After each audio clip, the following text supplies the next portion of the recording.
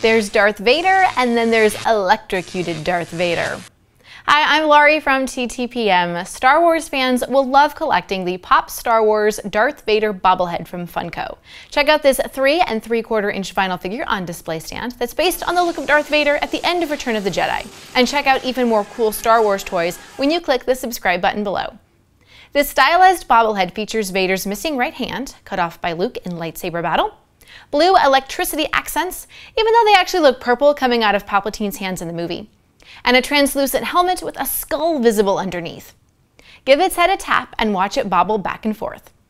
I think this figure has a lot of great detail and would be something fun to keep out on display. Who else is a Star Wars fan? Let me know in the comments what you think of this Funko figure.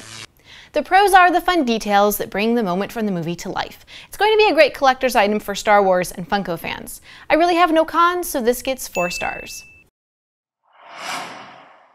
For where to buy and current prices, visit TTPM and subscribe to our YouTube channels for more reviews every day.